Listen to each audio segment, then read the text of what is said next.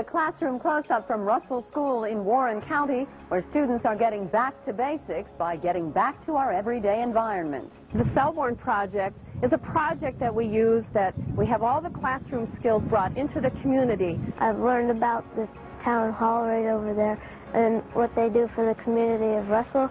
It's been very interesting because I've learned about different businesses and different points of interest around our town. I found that Russell is not as small, that it has more businesses than I ever thought it did. Selborne means having class outside and getting to know your community. This classroom close-up back to basics is just one more example of how public education is working in Pennsylvania.